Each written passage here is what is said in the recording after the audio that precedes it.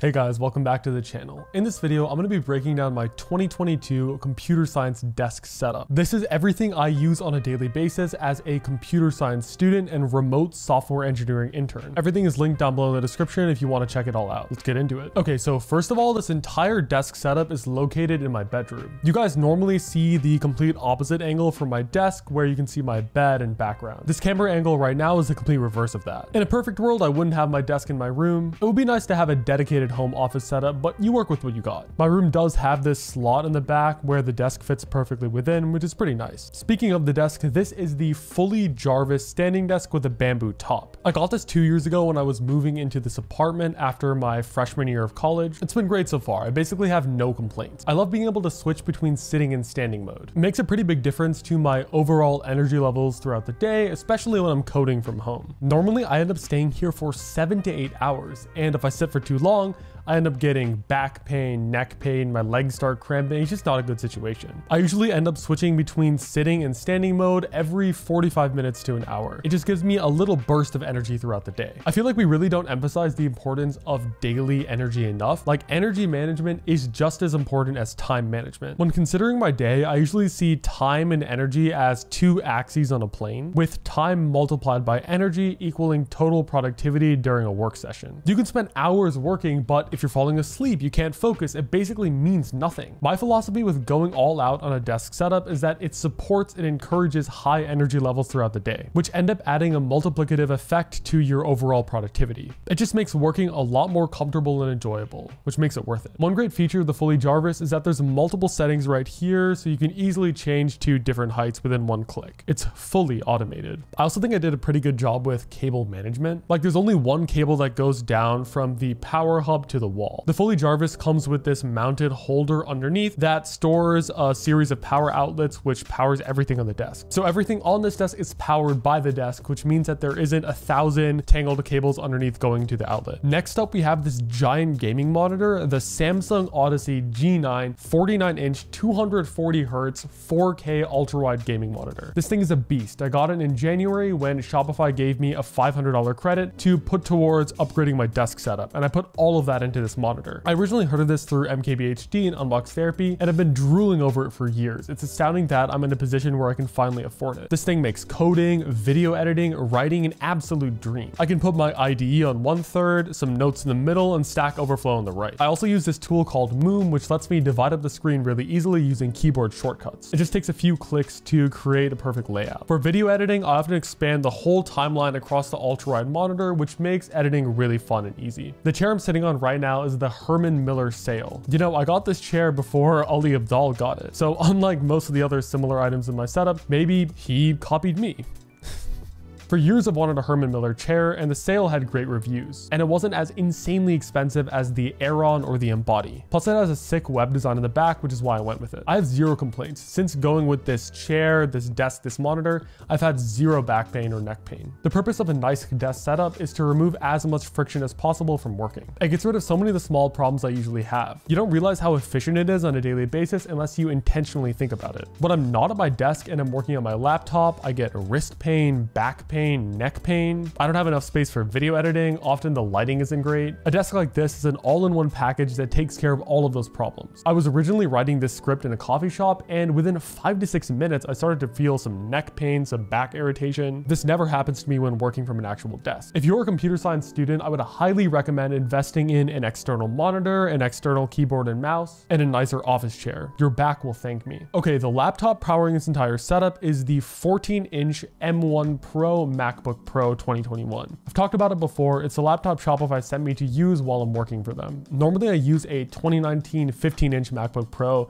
It's gotten kind of slow and annoying, especially compared to this beast, but it's fine. It works for now. I'll probably end up upgrading next year when I start working full time. I really like this monitor laptop lifestyle. It's so easy to unplug it, slide it into my backpack whenever I need to go somewhere, and when I get back, it takes 2 seconds to dock it and plug it in. It's like having a laptop and a desktop in one. I'd highly recommend it. I swear to God, this monitor behind me keeps turning off. Okay, for the keyboard, the mouse, and the webcam, we have the Logitech MX Suite. The keyboard is the Logitech MX Keys, the mouse is the Logitech MX Master 3, and the webcam is the Logitech Brio 4K. So many of these items have been in my mind since I was 13 or 14 years old. Like, I've watched tech YouTubers for years and they've all raved about the Logitech MX Master 3. It definitely lives up to the hype, kind of surreal that I have it now. Some of the great features are the program Logi options, which allows you to map certain keys on the mouse, like the middle key and the thumb key, to whatever application you want. So for example, in Final Cut Pro, I've set the wheel key to make cuts and the thumb key to delete from the timeline. So I can single-handedly fly through the timeline and make edits like a maniac. It's incredible. Both of these I can connect to my other devices using Bluetooth. So I usually have it mapped to my laptop, my phone, and my iPad. And it's super easy to press one button and switch between your devices. The 4K webcam was sent to me, no surprise, by Shopify. A good webcam is a must for working remotely. You're on camera during meetings for half the day, so you might as well at least have good video quality. I feel like now that I've worked for a remote company, it's really jarring when people have pretty bad video and audio setups for Zoom calls. I've gotten used to all the beautiful software engineering desk setup. The audio equipment I use during Zoom calls, another flex, is the Shure SM7B microphone. Normally I have this bad boy mounted to my desk, which is what you see in my normal shots. If you know anything about podcasting audio production, you're gonna recognize this microphone. This is the one Joe Rogan uses, MKBHD. Pretty much half the biggest podcasters out there use this microphone. It's an industry standard. Normally it's connected to the Cloudlifter CL1, which boosts the gain, as this is a really power-hungry microphone. Then that goes into the Focusrite 2x4 Scarlett, which is an audio interface that converts the signal into something my MacBook can understand. The audio interface goes into the computer, which allows me to access it for recordings and calls. It's so fun to use this setup during Zoom calls. Like, people will recognize the microphone and speculate in the chat as to whether I'm a streamer or a podcaster or something. Also, it makes me sound a lot deeper and more masculine.